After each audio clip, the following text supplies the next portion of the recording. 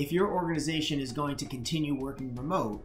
you really need to look at how to secure those endpoints at your employees' homes to ensure that you're not allowing threat actors into your organization through someone else's computer, say a child's personal computer that is connected to the same network as the work computer is now connected to at home, or other devices that exist on that network. Those networks should be segregated properly so that work and personal activity is separated, and you ought to be watching for indicators of compromise and malicious behavior in those networks, just like you would have to in your own